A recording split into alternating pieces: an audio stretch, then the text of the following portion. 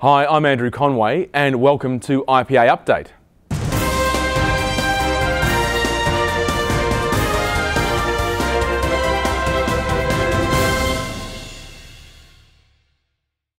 As our members would know, the IPA has been in discussions with the Institute of Financial Accountants in the UK in relation to an amalgamation to form the IPA Group, which would become the world's largest SME, SMP-focused accountancy organisation. I'm delighted to advise that the IPA's amalgamation with the Institute of Financial Accountants has been formally approved by the IFA members earlier today.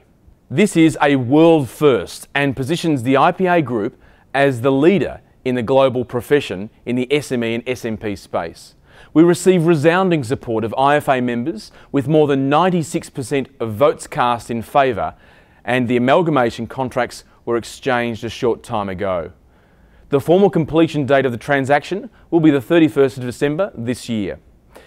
The amalgamation required the approval of the IFA members as the IFA Council sought the authority from its members to approve the transfer of all assets and undertakings to the new IPA subsidiary. The new IPA Group will have more than 35,000 members and students globally. This will provide extensive enhancements for the more than 26,000 IPA members and students and corresponding benefits to the more than 9,000 IFA members and students. The IPA Group will be based on the principle of one member, two institutes and three key benefits.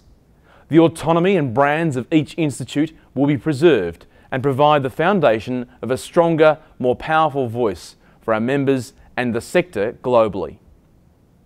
The three key benefits will result in greater efficiency, greater effectiveness, and greater member value. Importantly, the IFA will benefit from building on its progress over recent years, which have prepared it for this exciting next phase of its development. This has included building the professionalism of the IFA through obtaining full membership of the International Federation of Accountants. This amalgamation will deliver enhanced member support through cutting-edge ICT infrastructure, which capitalises on the extensive IPA investment in our platforms. Our members will benefit from greater global reach and influence and an expanded membership pathway. Members of the IPA will be provided IFA designations at no additional cost and vice versa. The day-to-day operation of the IFA will be on a business-as-usual basis. And as a reminder, background information to this union to form the IPA Group can be found at publicaccountants.org.au/1+2+3. And any inquiries can be directed to marketing@publicaccountants.org.au. The 2014 National Congress was recently held at the Hunter Valley and was another amazing event. With over 450 attendees with 20 sponsors, the National Congress is the premier public accounting event of the year in Australia. Following an opening address by the newly appointed IPA National President and Chair of the Board, Wendy Legal FIPA, the Honourable Nicola Roxon, Chairman of the Accountants Professional and Ethical Standards Board, provided a very informative keynote opening presentation on the role of the APSB and the importance of maintaining current information and knowledge about professional and ethical obligations. Delegates were given an opportunity to hear from a range of very interesting and informative presentations from leaders in their respective fields, such as, of course, finance guru and IPA regular Noel Whittaker AM, Ian Taylor, the Chairman of the Tax Practitioners Board, Dr. Craig Latham, the Deputy Australian Small Business Commissioner, Dr. Michael Shaper, the Deputy Chair of the Australian Competition and Consumer Commission, Neil Olson, the Second Commissioner of Taxation at the Australian Taxation Office, amongst many others.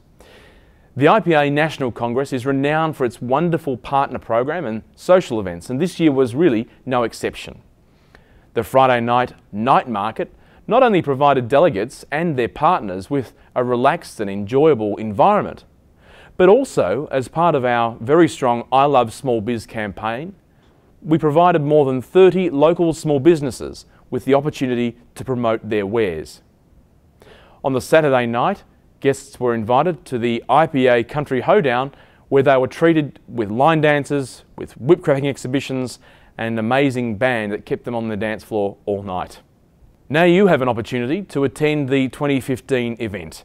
The 2015 IPA National Congress will be held at the beautiful Sheraton Mirage on the Gold Coast.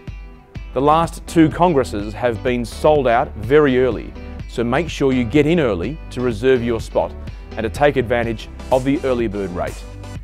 For more information or to register, please visit publicaccountants.org.au/National Congress 2015 or click on the link below, and be sure to check out all the wonderful footage from this year's Congress on our YouTube channel at youtube.com/IPA Accountants.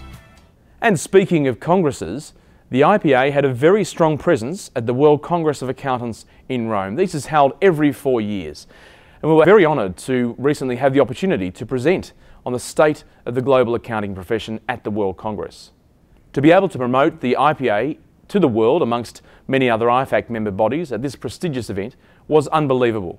And the response that we got from accountants was overwhelming. Almost 200 delegates rushed to the IPA exhibition to join up.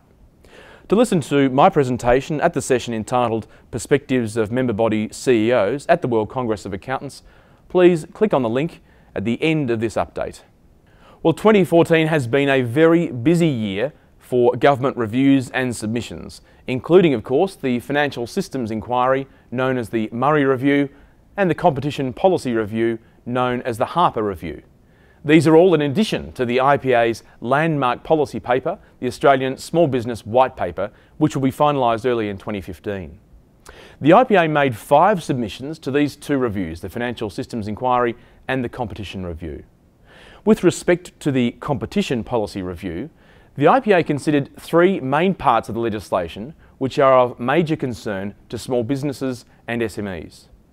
These are the sections relating to unconscionable conduct, unfair contract terms, and Section 46, misuse of market power. For instance, we believe that the existing provisions do not adequately protect small or medium-sized businesses from being the victims of price gouging or price squeezes. That is, when dealing with suppliers or customers who have superior bargaining power, being forced to pay or accept an unfair price in certain situations. We also recommended that the misuse of market power provisions should be amended to protect small and medium-sized businesses. This would mean changes so that a corporation with a substantial degree of market power cannot take advantage of that power if the effect or likely effect would be to substantially lessen competition in that or any other market. Our recommendations to the Murray Review included changes to superannuation to provide greater incentives for self-funding of retirement, and we also provided recommendations around access to finance for small business. This was informed by research undertaken by Deakin University, which found an overwhelming reliance on bank finance and a need to develop other competitive sources of finance if small business is to grow and prosper in Australia. Finally, from all of us at the IPA, we'd like to thank you for your ongoing support and wish you and your families a very safe and happy festive season and a very happy new year.